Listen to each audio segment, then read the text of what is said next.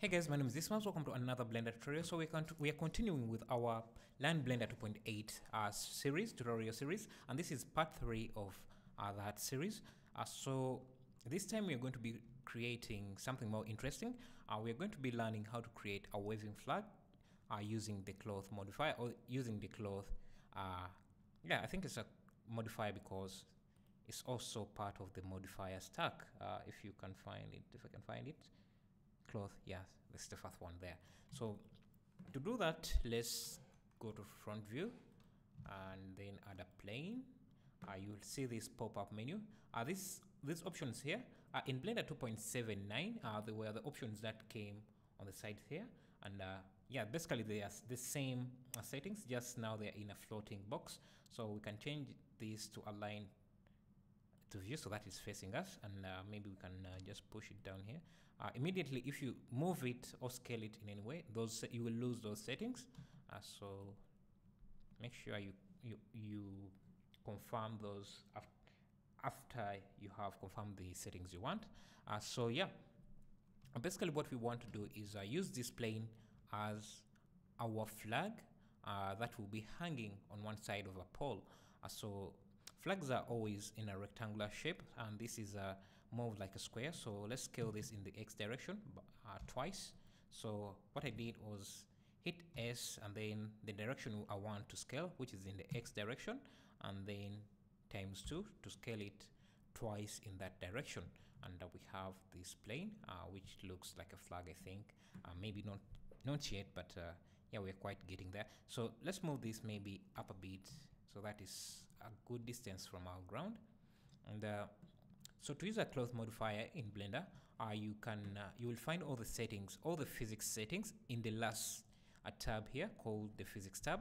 And you see we have a soft body, fluid, smoke, rigid body constraints, force field, collision, cloth, and body, and dynamic paint. What we are interested in is the cloth settings here, and if we click on that, we shall have activated the cloth physics for this particular selected object. And now if we play back using this button here, this mesh will just fall down because there is no other force other than gravity acting on this cloth. So now, and there is no floor for this to fall down. So let's add a floor for this. So Shift A, add a plane.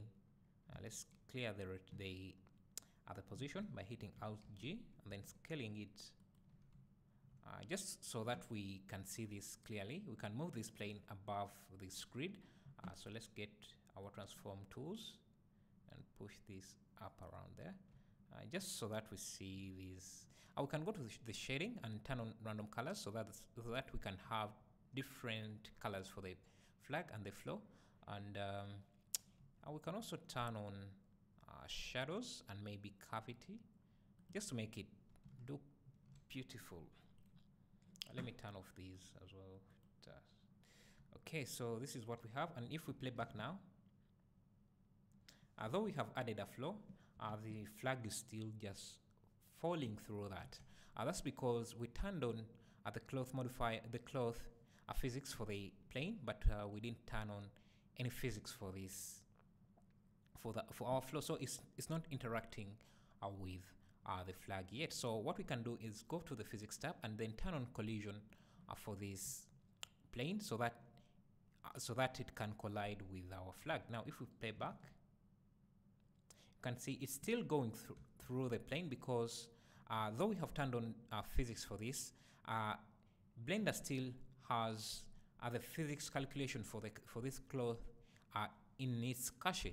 So we need to clear that cache, and it's stored under, if you select the object, it's stored under, I think here, cache, and we can free all baked cache, or let me see, and if we play back, let's see, Shift space. Oh, it's still going through.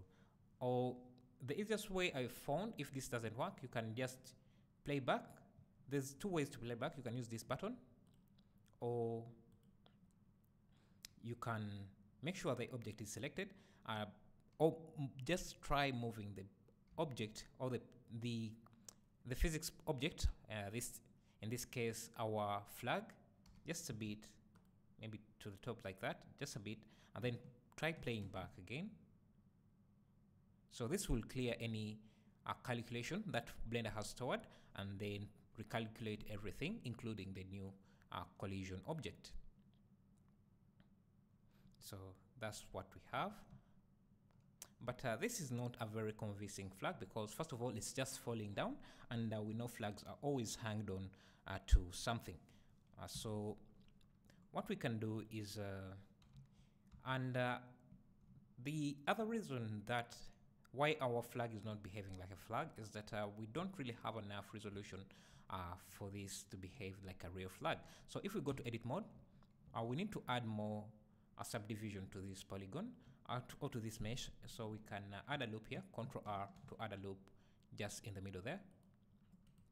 And now, but still that is not enough resolution, so we need to hit W on your keyboard and then subdivide. You will get these options here, so you can increase the number of subdivisions you want.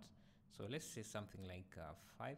I want to show you how it will look with low resolution compared to high resolution, so that you can see why we need high resolution or more subdivision for this object. So let's go edit mode again, out of edit mode and play back. So maybe what I should have mentioned earlier is that Blender 2.8 is still in developer stage, so they're still working on it, and there are still some bugs that may come up. Right now you see that the cloth is just falling down like a solid plane, but clothes don't really operate like that, or don't work like that. So if this is what is happening, try playing back and maybe moving this at an angle like this, just to see how it will work. Maybe let's rotate this. So it's still buggy, and they don't really, clothes don't really work like, don't operate like that, but I think it will be improved on later. But it's still at a level where it can still do what we want with some tweaking. So we need this flag to hang on a pole on one side, on one end like this, and be free on the other side. So the way we do this is by using what we call pinning in Blender. So what we need is, if we go to edit mode, a set of vertices that we can hang, that we can use, that we can hang our flag onto. If we go to the cloth properties, you will see under, let me see, under shape, that option has been changed and it's been added under shape. So you will see this pin group that lets you pin a group of use a set of vertices, a vertex group, as the pinning points for that flag. So or for any cloth or whatever you're making. So we need to go and into the object data for this property and create a set of vertices. So you can see these are the this is where the list of vertex groups we create is listed. So let's go to edit mode and select one and these two vertices, and then add a new vertex group, and then assign those vertex group. So the way vertex group is like saving a selection of the vertexes you have selected. So if we deselect everything here, so Alt A will deselect everything. In previous versions of Blender, A selected everything, and then hitting A again would deselect everything again. But in this version of Blender, it has been changed around, and now to select everything, you hit A, and to deselect everything, you hit Alt A. So now that we have deselected everything, we can select the vertex group here to select the vertices in this group. So if we select, maybe if we make a selection of this group, we can save this selection in a vertex group. So we can create a new vertex group and then assign these selected vertices into that group. So when we deselect everything and select here, you can see we select other vertices in that group. So that's what we want, but we want these, Let's first deselect, then select. We want these to be the pinning point. So now that we have created that vertex group, we can come in and set it as the pin group for our flag. So if we play back, shift space, you see our flag is hanging by that pole. So if we can try moving this around and see, just to activate that cloth.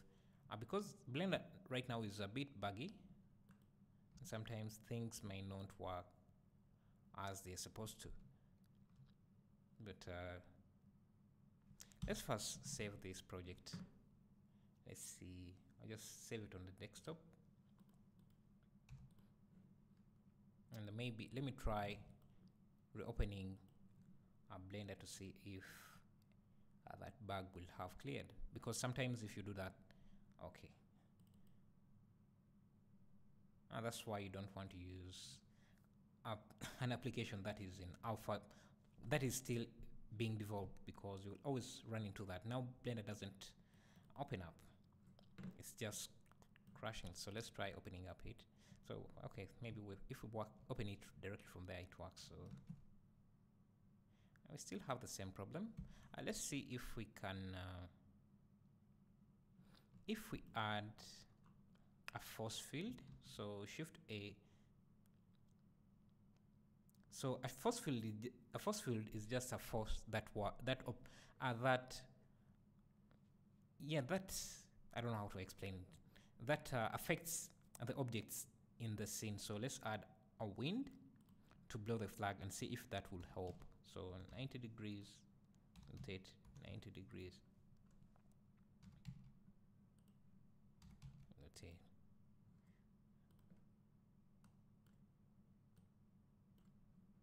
So we have our force field. If we play back, there isn't that much effect, so we need to go to this force field in the physics tab and increase the strength. Maybe let's try 500. And let's bring this closer to the flag, and maybe let's try something quite large. So shift space. See, it's wavy. Okay, so just by selecting that and dragging it a bit, I think, okay, so yeah, Blender is still buggy right now, and that's why things are not working exactly. So let's try reducing this to 1,000. Playing back, so you see, I think the wind is too much. Every time you see some kind of bug, you can just move the flag a bit or the object a bit, and things will look much better. So let's turn on smooth shading for this object. So that option was around the panel that was on this side, but now it's under object, then smooth shading. So I think that is too much wind, so we can reduce it to maybe 500 and move the flag a bit, then play back. So the resolution is still low, so we can come in to edit mode, select everything, subdivide, and let's play back again. Think that is much better. You see, now it's a wavy flag, but if you look closely, it's like this cloth is intersecting with itself. So if we remove the pinning, so where is the pinning? Play back, make sure you move the object, and let's switch off this by turning the strength to zero. Play back, see. By the way, that's how it is supposed to behave without any wind operating on it. So the last time it was a bug that was affecting it. So let's play back, see.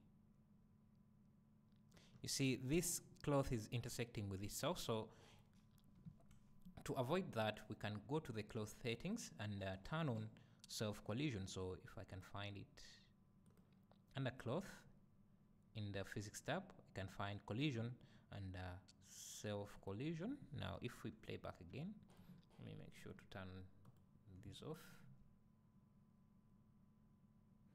You see, it's now not going through itself. So let's come back and turn on pinning again. Shape pinning, playback. See, it's just falling like that, like how a flag would behave. By the way, you're not only limited to one group, you can change to the second group we added just to see how this is supposed to behave. If it's buggy, you just move it a bit. You can see maybe you can do a towel hanging on something.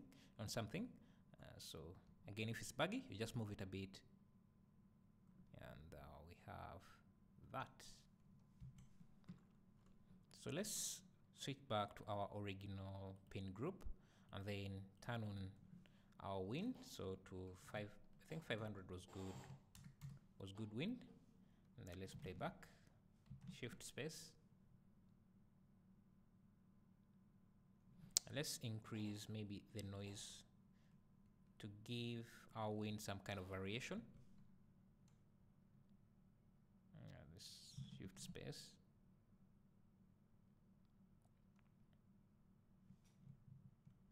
So now that we have that, you can come and unwrap this object. So now, instead of just subdividing this and turning this into a UV editor, we have a set of panels here that we can turn to for different things we are doing. Now, if we are going to UV unwrapping, we can just switch to this tab here to do the UV unwrapping. And let's Alt U, let's hit U to unwrap. We need to apply the scale, and then U. So we have this. Scale this down a bit to something like that. And let's go to shading.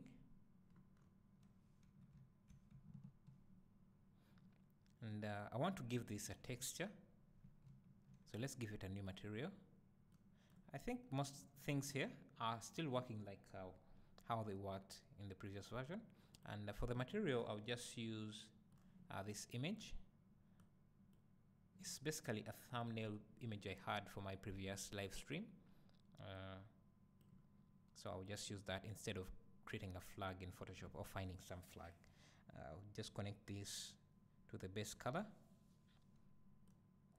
and hit Ctrl T. No, actually, go to the, I think it's called, is it vector mapping? Vector is mapping. Connect this node to that node, and we need another input. I think it's called geometry. No, it's not geometry. I usually use how is it called? I use an add-on for this. I think it's called, I'm not sure what it's called, to do these things for me. So I don't really remember where to find some of these nodes. So bear with me here. I think it's called node vector. It's supposed to be an input, not geometry. Let's just texture coordinates. So, and then connect the UV to vector, so that the mapping you have here is from the UV editor. So now we can use this image here, and I think we can turn from we can change the shading here to textured, so that we can see preview the texture here. If we go to edit mode, we should still be able to preview this here. I'm not sure, maybe that's still a feature they're working on. So we can scale this in the Y direction so that our flag fits the image like that. Now if we go to, was it layout? Yeah, I think layout, and make sure we are in textured mode and playback, shift space. That's our flag waving.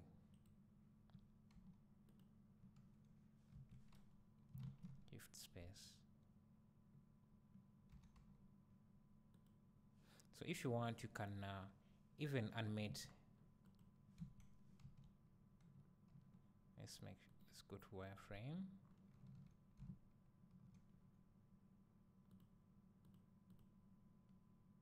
Let's just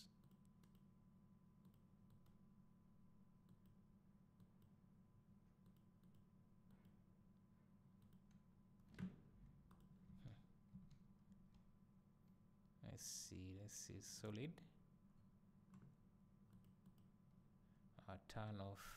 Turn back to random.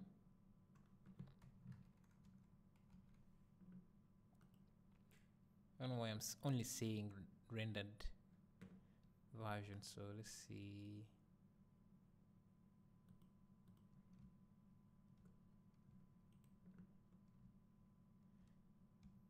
Okay. Obviously, I'm still also figuring out these things. I don't know why I can't see the wind, so I'll just find it here in the scene object. So this is the force field that we want. Let's see. Random world, turn off X-ray, outline, cavity shadow.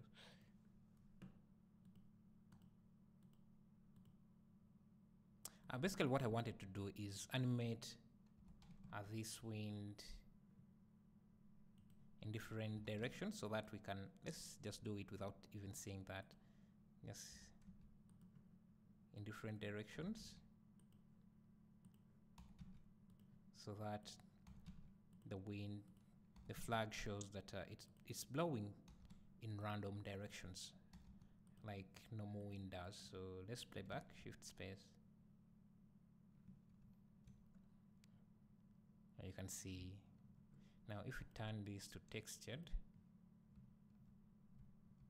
now you would just model a pole here and have the flag waving directly on the pole. Yeah, so that's how you make a waving flag in Blender 2.8. Obviously this is still in developer phase, so you will encounter a lot of bugs like you saw we did. So one of the bugs you're definitely going to encounter, let me first create a new scene here, is this bug. Rotate X degrees, in the Z direction, scale in the Y, let's add subdivisions, lots of subdivisions, where you apply, give it the cloth and playback, let's add a plane, let's change this to random, where you add a plane, give it a collision property, and when you play back, nothing happens. It just goes through. I don't know if this has to do with cache or it's just a bug. So when you encounter that, I just move the object, the cloth object, just a bit to clear the cache, and then now when you play back, it will just fall directly like that. The other bug we saw is that it was just falling directly down without doing what it's doing here, without folding like a plane, like a cloth would. I think that had to do with how much resolution we had in the plane, but it's still, I think, a bug. It doesn't matter how much resolution we had, this shouldn't have fell directly just like that. So I think if you have small resolution, it will just bounce like that, but it shouldn't, because in Blender 2.9, if we do the same thing, so let's add a plane, add another one, rotate 90 degrees, subdivide just like that. Make this a collision object and make this a cloth object. And if we play back, let's see. I guess it's not a bug, because this is also doing the same thing. Let's subdivide this more and see.